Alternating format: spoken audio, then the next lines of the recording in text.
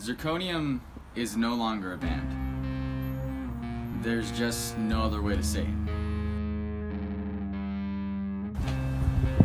After our first show, our bassist and lead guitarist left because the lead guitarist said he had personal problems he wanted to focus on before he dedicated himself to a band, and our bassist said it was because he wanted to join the Air Force.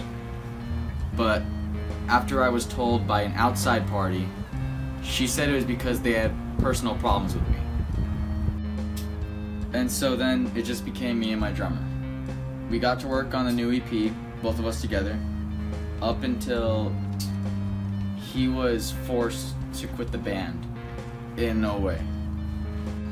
I was only able to get a couple songs recorded with him, and from that point on, it was just solo project. And I lost a lot of motivation to actually make this EP. I honestly forgot a lot of the reason why I was making music, and I didn't see a spark in it anymore. I had to force myself basically until I actually sat down and started putting more and more effort until the point where I was using it as a diary once more.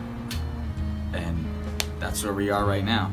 This new EP will have 6 songs on it, and it is no longer entitled Bittersweet, rather Forged in Fire.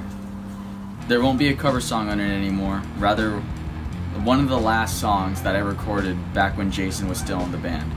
It's not metal, but it's probably one of our favorites. Going hand in hand with having 6 songs on this EP, the first one will be grindcore, then deathcore, emo metal, melodic blackened death metal, thrash metal, and then the punk song like I just said. Forged in Fire will also be featuring 2 people on one of the tracks, the thrash metal one.